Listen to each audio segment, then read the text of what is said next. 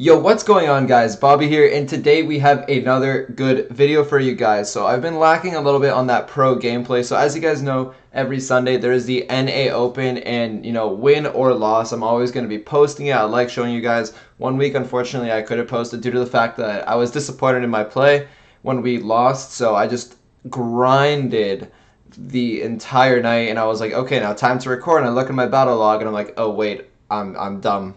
It's out of my battle log now. But anyways, what we're going to be doing is, as usual, myself and OG are going to get into a call, and we're going to talk about the NA Open, talk about where we lost, where we won, talk about our comms, talk about how we outcomped, how we got outcomped, our rationale behind kills, why we died, etc., etc. Just going to give as pro analysis as we can, and as much as a view into our heads as we can for these games. Without further ado, let's hop into the call with OG, and let's get into this first game. Alright, so they did change a few of the maps up, but you can see we're starting off on Snake Prairie again. Bounty's the first mode, obviously. And this time, you can see the comps are a little different. That's because there's bans. So our team actually banned, I think it was BB, right, Bobby? Yeah, BB. Yeah, BB. And then they banned, of course, Rosa, because, there's definitely going to be a Rosa or Jean ban, or Carl. So you can see we're starting off pretty solid. Got a first kill, and grabbed the star, too. Yeah, so basically what we're doing right now is just trying to feel out what they're trying to do, and obviously with the bow mines and with the Brock Super, what we're going to be doing since we have the lead is just eliminating lanes for them to come down so we can kind of understand where they're going to be coming from, and we're going to be able to defend them properly. Yeah, so without a Roses, we can definitely just kind of like isolate the map more, and by breaking like all the grass open, we'll always have a really good idea where they are. So the major threat to us is definitely the Gene pull though, so we definitely have to watch out for that. Right, so you can see Squashy gets that pull over there, and unfortunately he's not able to finish it. But also fortunately for us, Chepo is going to miss his pull. I'm going to miss my super over there, but we do have them in a pretty good position outside of OG, who's going to be like left stranded, I guess, on his own. Feels bad, man. But I got a little too ambitious there, I guess, and I get some. But unfortunately, Eric takes out Jack too. But I mean, we're up right now, 8-5, and you can see that's why we have Bo. Those mines are doing like work. Right. So a great pull over there by Squashy, and at this point, there's only one entrance point for them, and it's on the very right side, of which we can easily see. Bo having that extra vision is also super clutch, and they're just not able to get to us at this point since the map is totally open. Yeah, now we don't want to back up too early because that's like literally the only way we could lose this. So you'll see I'm like staying up high, and then Crying Man, he's forced to go in there. But yeah, pretty solid start from us. Yeah, that's going to end the first game in a pretty dominating win for us. Right. Hehe. Okay, so here we go into the second bounty game, and we're going to be running close to mirror comps, except the only difference is instead of a Piper, they're going to have a Jean. So they're going to double up the mid on OG over here, and OG is going to get a little bit too aggressive, which you rarely see from OG, and he's actually going to go down straight away. And so I'm going to move towards the middle, and OG is just going to be coming back up, and we're going to be trying to take position on them. You hate to see it, man. But I did manage to grab the stars, so obviously not a good play, but wasn't totally worthless, I guess. We're getting pushed back pretty hard here, so there's a minute and 30 seconds left. We don't need to rush anything, but definitely not the start we were going for. Right, so right now OG gets pulled over there. You're not normally seeing OG die alone. He's already died twice this game.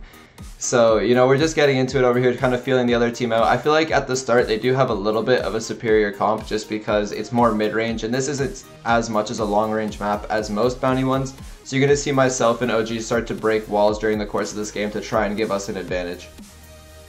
In my defense, I had a fever, and I'm pretty sure I was hallucinating. So, you can see we're like slowly moving up the right side. Bobby gets like a nice pull. And I managed to tap Crying Man when he's trying to get away. Right, so Squashy's going to get a kill on Eric, but also as he's dying, Eric's going to get that kill on Squashy. So we're now down 2 stars. At this point, Crying Man's coming down the right side, and OG knows he's there, so he's going to not hit him once, not hit him twice, but he's going to hit him 3 times for the triple tap, and that's going to tie the game up with 30 seconds left. Yeah, and just like plays like that, that's just the burst damage is insane. And once it's all open up and, you know, the Carl and the Barley aren't as effective as they were at the start of the game, you can definitely make some plays happen. Right, so Chepo's going to miss his pull on Squashy, and Eric's going to get a little too over-aggressive, so I'm just going to be able to pull Eric over there. You're going to see a little bit of BM from OG on the bottom, even though he did die a bit this game. And that's going to wrap up this game, and we're going to take the bounty set.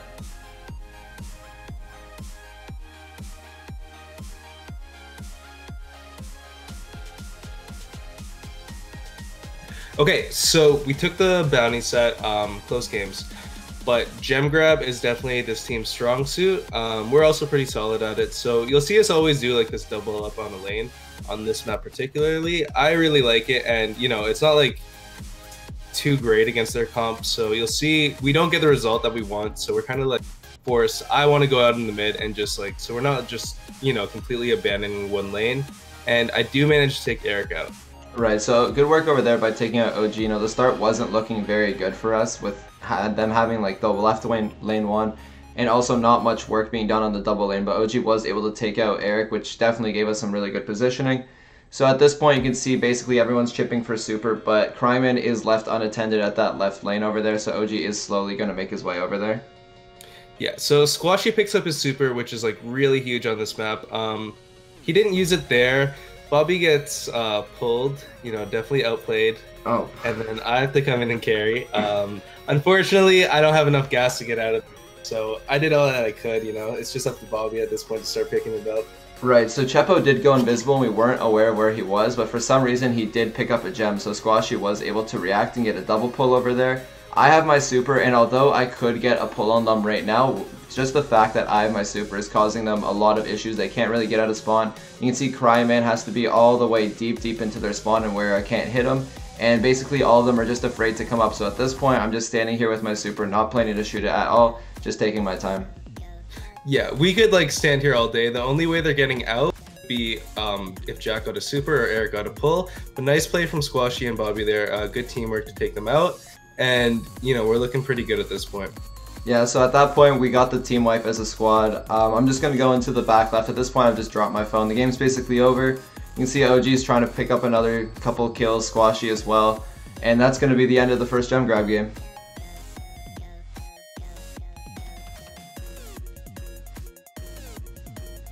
Okay, so going into the second gem grab game, we're currently up 1-0, and we're going to be running a mirror comp. There isn't much that you can run diversity-wise on this map, and Squashy being a really good Barley and them having a couple good Barleys on their team, they're obviously going to be running that, and Carl and Gene just the broken mid and the broken lane, so that's the reasoning behind the comps that we're going to be running. So you can see OG's getting a little bit backed off by Eric over there, so he's going to make his way towards the middle so he can start applying some pressure to the mid, which ultimately is going to help me and Squashy a lot for winning our lanes. Yeah, so it's definitely really hard to deal with a Barley at the start of this map. And, you know, Eric's a good Barley too, so that's definitely tough. But once I start getting my super, good finish from Bobby there to help me out. I definitely needed it. But once I get positioned and I get my super, I can kind of like chain it. And from then on, it gets like a lot more easier. Right, so at this point, I have my super and I see they're both in a bush, so I just shoot at that bush. I know I'm going to hit one of them, and I'm just going to spray one more time after taking out Eric, and I'm going to get my super right back. So it's kind of just like a game right now between me and Chepo, seeing who can bait each other's super first or who can hit the super first, which is really going to impact this game a lot. Yeah, so nice pull from Bobby again on Eric. He's just picking on him at this point. And you'll see me start like heading towards the mid a little bit and just like grabbing a few gems when I can. That's just because, you know, gene pulls are like so impactful. So if you're Carl or like, you know, Barley is like a little squishier, so you don't want him to pick them up as much, but Carl like can definitely like pick up 2 to 3 gems. Right, a Gene does not want to pull a Carl, so really high IQ plays by OG to pick up a couple gems, because Gene meta, it's really unpredictable. Chepo can hit a pull on me and the entire game can be over, so good plays by OG to pick up a couple gems so that the game won't just end off of one pull. Yeah, so this game's pretty much even at this point too. You can see it's kind of a stalemate all around. A lot of it's going to come down to gem spawns right now, so I'm also looking for them to overextend a little bit. Unfortunately, Bobby just misses his pull. Yeah, so OG's going to do a really good job over there by spinning in at the same time as Squashy uses his super. They're both going to be pretty low, and on top of the Gene pinches or pokes and OG's shots and Squashy shots, they're not going to be able to regen at all. we're going to be able to take all of them out, and Chepo's just going to come down the side with his super. I'm going to be able to pinch him a couple times, be able to get my super and pull him, and it's just going to be a win for us over here. Yeah, nice pull from Bobby to secure the win.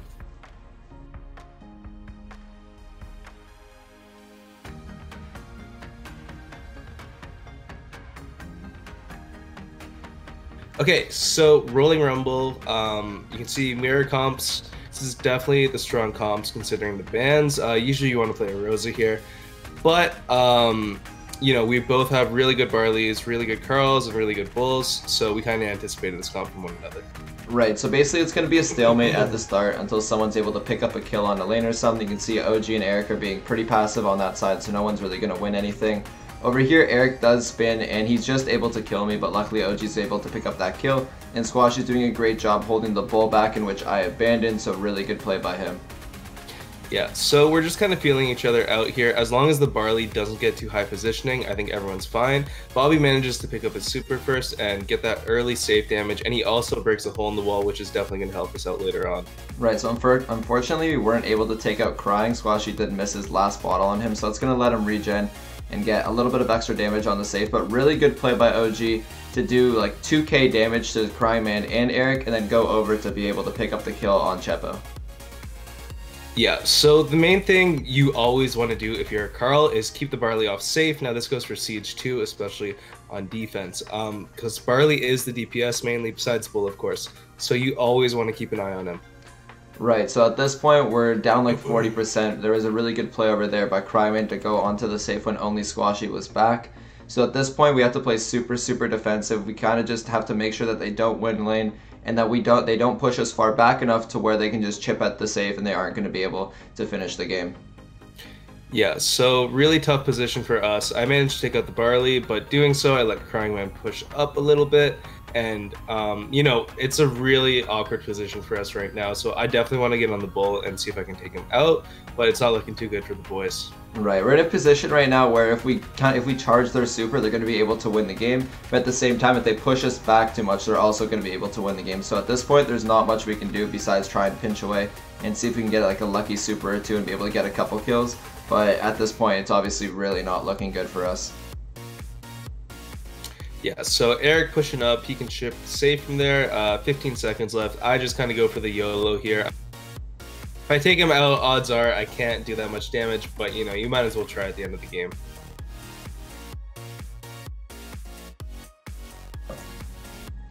Okay, so going into the second heist game, that was the first game we dropped, and we're going to be down 1 in the heist set. This is the last set that we need to wrap it up, so we're going to go with the double tank Brock. Originally we were going to run what they were running, but then we realized with the Rosa and BB ban that double tank really didn't have a good counter to it, especially with the Brock on our side, so we thought we had a really big advantage with the comp that we just pulled out. Yeah, now Barley is really good for damaging safe, but we can kind of just snowball after we get a kill, and they don't really have anything to clear us with, so you'll see they'll definitely struggle with taking us out the longer the game goes on. Right, you can see Barley usually goes on that left side, but Cryman actually was able to pick up a kill. I mean, not pick up a kill, sorry, was able to dash through that left side, which made a hole there. And now the Barley just has absolutely nowhere to go, so OG was able to take him out. And now, just on this at this point, we're just on the aggression, and there's absolutely nothing they can do. Yeah, the only thing that can like push us back right now would be a Barley super, but even that, it's not killing any of us. So once Bobby goes in, Squashy gets a super too, they can just be nuisances in there, and like they don't have the DPS to take us out. Right, so I was able to kill the 2 squishies. OG's just firing the safe, and that's going to wrap it up really quickly. It took a little bit over a minute, but that's going to be the end of the second heist game. So unfortunately, shout out to Eric. He's a really good player. He doesn't play the game enough. He's super talented, but he wasn't able to compete in the last game. Their sub was busy at the moment, so he had to forfeit that last heist game. I did want to add it into the video, but OG did lose a 1v1 Colt to Chepo after. I'm not going to add it in because OG was a little bit sick, so we're going to give him a pass on that one.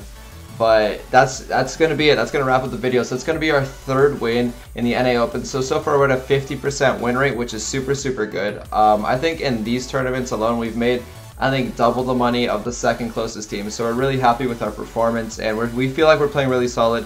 But there still is a couple weeks left to go, so hopefully we can win both of those and really place our mark on the NA scene. So with that being said, that's going to be it. If you guys enjoyed these type of videos, again, let me know. If you guys want to see me do collabs like this with a bunch of other pro players, you know, no matter what country, like I'm pretty friendly with basically all the pros. So if you guys name a couple that you guys want to see, I can definitely hop into a voice chat and start playing with them, talking to them, discussing strategies, etc. But that's going to be it. Like, comment, subscribe if you enjoyed, and if you didn't, let me know in the comments below. That's going to be it. I will catch you guys later. Peace.